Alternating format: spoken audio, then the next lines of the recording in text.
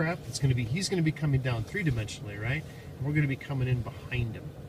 So you get ready for a little bit of a jerk, you know, in terms of the car, the acceleration. Ready for action. Yeah, okay.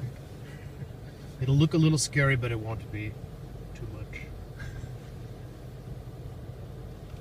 Let's see.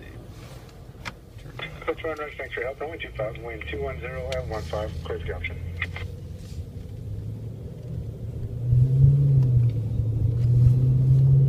And then he has all these drag devices, so I'm going to be slowing down.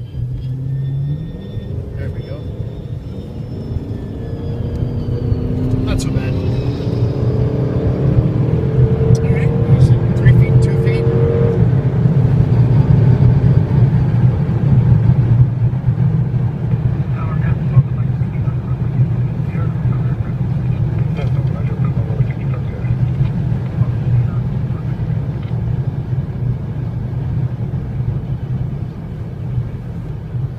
Smell of rubber from his tires. He's using all his drag, but he's got a good headwind, so it's easy to slow down. Now it's kind of alarming. You see a vehicle coming at us. That's the Pogo team, right? So they're, you know, this whole caboose here is going to slow down and stop, and then he's going to get pogoed, pinned. It's a little more fuel in the right wing. Not much. It's good balance. Good balancing job.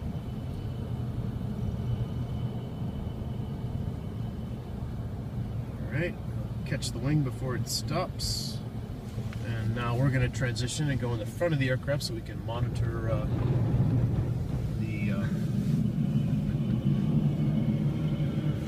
sorry for the smoke there, a little bit of burnt diesel fuel smell.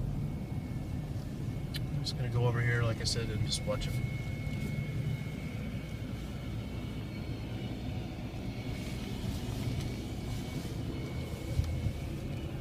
So C-130 looks like he's trying to play with us.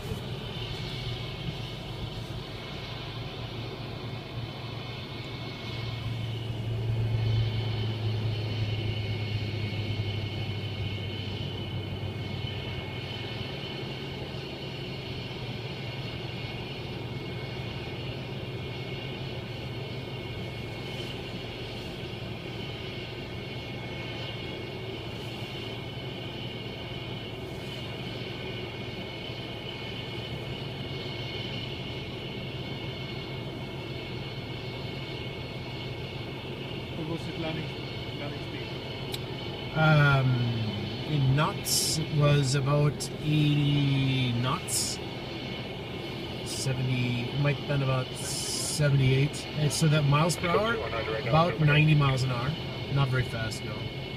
This thing can go about 140. I've had this car at 140. Okay, so everything looks good. The pogos, they look screwy, but they'll twist around and they won't be a problem. Now give him a thumbs up when he looks over here. There you go. Okay, good.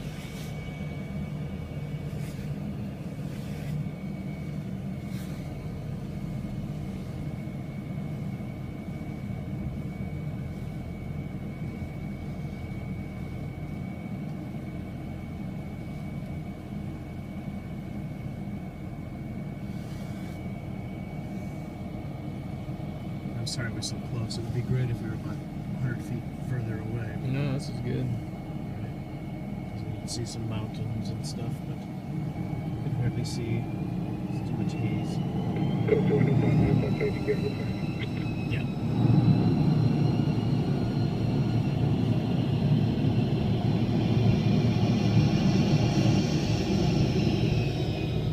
There's the pogos. They'll wobble around now as the fuel balance is shifting.